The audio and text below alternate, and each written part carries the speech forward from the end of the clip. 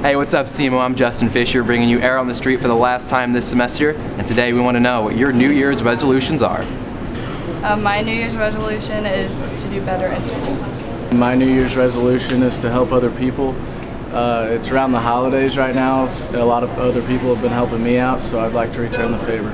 My New Year's resolution is to rely less on my parents financially. And my New Year's resolution is to quit smoking cigarettes.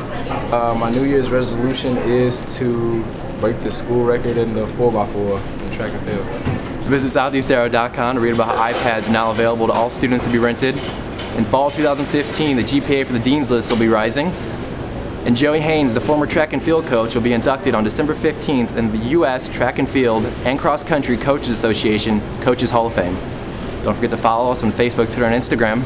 That's what's up, SEMO. Have a happy holiday.